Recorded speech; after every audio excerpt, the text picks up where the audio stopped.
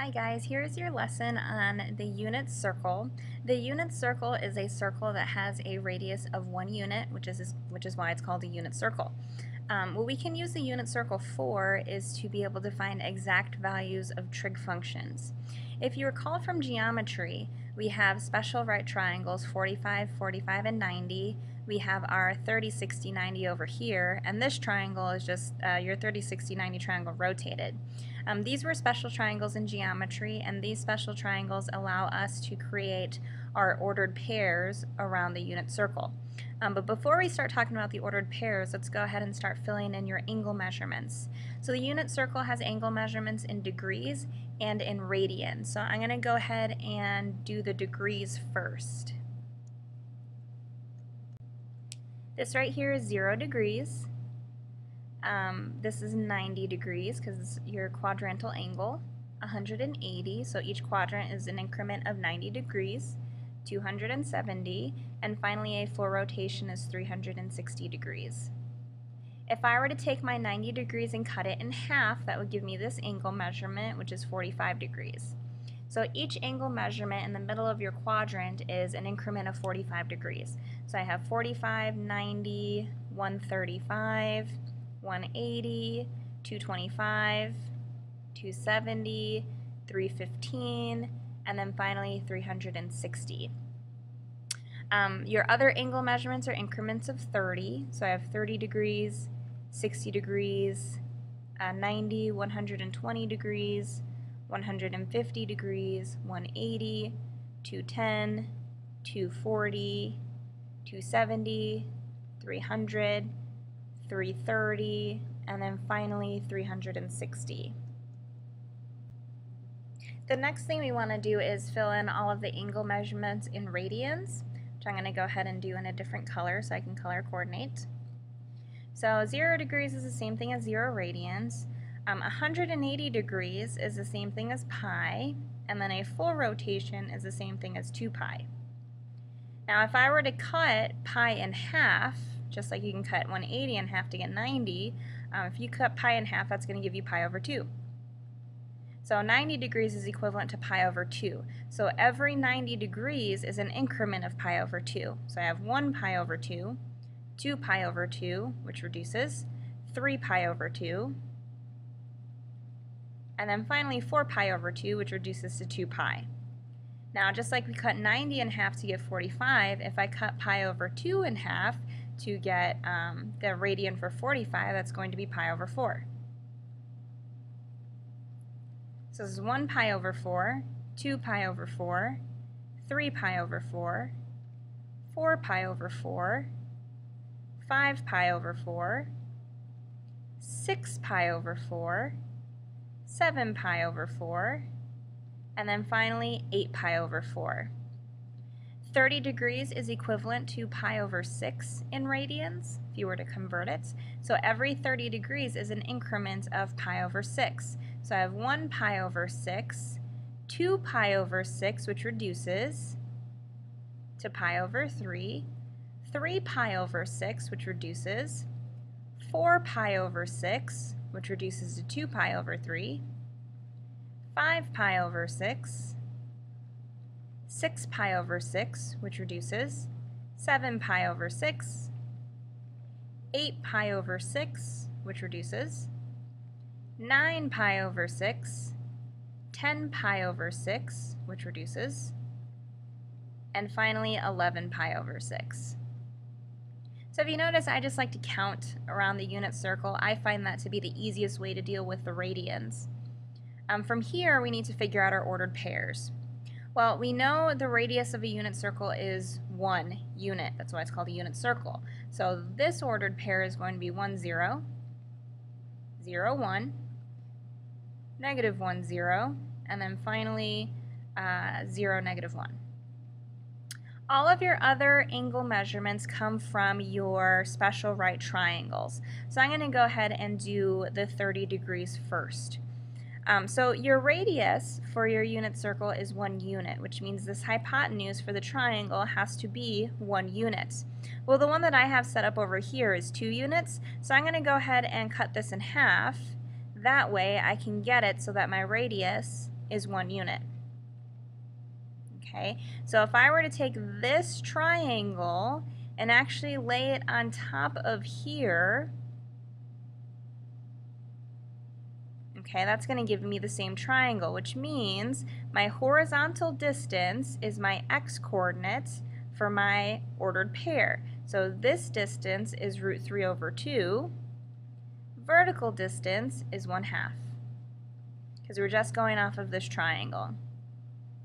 For the 45 degrees, I'm going to do the same thing. I'm taking my 45, 45, 90 triangle, and I'm going to put it right in here. Now, we need your radius, the hypotenuse, to be 1 unit because it's a unit circle. So I'm going to go ahead and divide everything by root 2. That way, this radius can be 1. Well, we can't have radicals in the denominator, so that's equivalent to root 2 over 2. Root 2 over 2.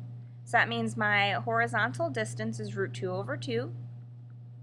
Vertical distance is also root 2 over 2.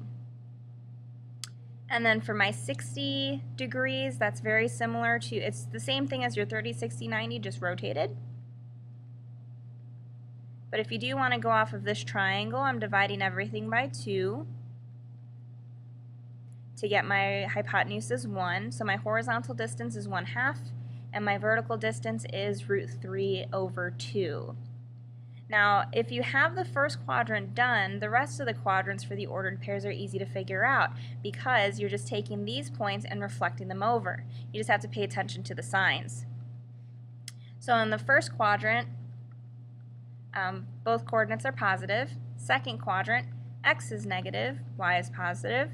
Third quadrant, they're both negative. And then fourth quadrant, I don't know why I put a -1 there. And then fourth quadrant, x is positive, y is negative. So I'm going to go ahead and take this point, go straight over, and then I'm going to have -1/2 and radical 3 over 2. Take this point, reflect, that gives me negative root 2 over 2 and root 2 over 2. Taking this point, going straight across, that gives me negative root 3 over 2 and 1/2. And I'm going to go ahead and do the same thing, reflect into each of the other quadrants. So that gives me negative root 3 over 2 and negative 1/2, negative root 2 over 2, negative root 2 over 2, negative 1/2, and negative root 3 over 2. Going straight across gives me 1/2 because your x is positive, y is negative, negative root 3 over 2. I have a -1 there. I don't know why I keep doing that. There we go. Radical 2 over 2 and negative root 2 over 2. And then finally root 3 over 2 and negative 1/2. And voila, we have all of our angle measurements in radians, all in degrees, and all of the ordered pairs. Now what we can use the unit circle for is to find exact values of trig functions, which is what we're going to do in the next couple of examples. So the definition of sine and cosine, if you are on the unit circle, sine corresponds to your y-coordinates, and cosine is going to correspond to your x-coordinate, as long as you're on the unit circle. And the reason why that is if I draw in here, here's my x, there's my y. Your radius on the unit circle is 1 unit. So if I have my cosine, that's my adjacent over the hypotenuse, so x over 1, which is just x. Sine is going to be y over 1, which is just y. And then tangent is opposite over adjacent, which we don't have to do for this example, but I'm going to go ahead and make a note. Tangent is going to be y over x. So as long as the point is on the unit circle, so those are key words, on the unit circle, you can figure out sine and cosine right away. Cosine of theta is going to be your x-coordinate. Sine of theta is going to be your y-coordinate. And there you go. Same thing for letter B. Cosine of theta is your x-coordinate. Sine of theta is your y-coordinate. And same thing over here. Cosine of theta is your x. Sine of theta is your y.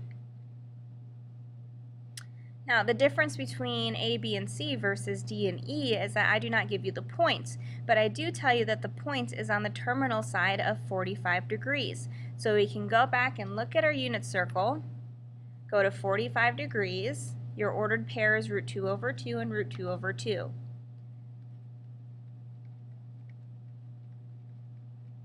So that means cosine of theta, so cosine of 45 is root 2 over 2, and sine of theta is going to be root 2 over 2. And then we have p on the terminal side of 4 pi over 3, so I'm going to go to 4 pi over 3 on the unit circle. My ordered pair is negative 1/2, negative root 3 over 2. So that means cosine of theta is negative 1/2, and sine of theta is negative root 3 over 2. For the next example, we're going to look at all trig functions, not just cosine and sine. So we have our unit circle over here, which is filled in for us nicely. I want to find sine of 135.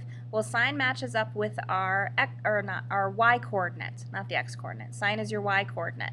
So I'm going to 135 degrees on my unit circle.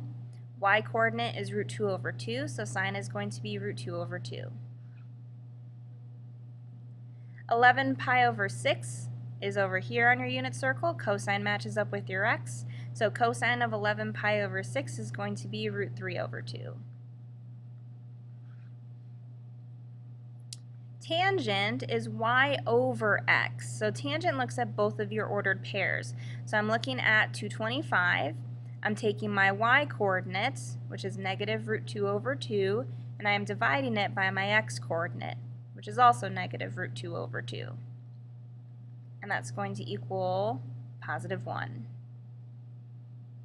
Secant the reciprocal function, I would recommend looking for the other function. So secant matches up with cosine. So I want to find cosine of 4 pi over 3 first. Cosine is my x, so 4 pi over 3 is over here. X coordinate's negative 1/2. So if cosine is negative 1/2, that means secant is negative 2 because they're reciprocals of each other.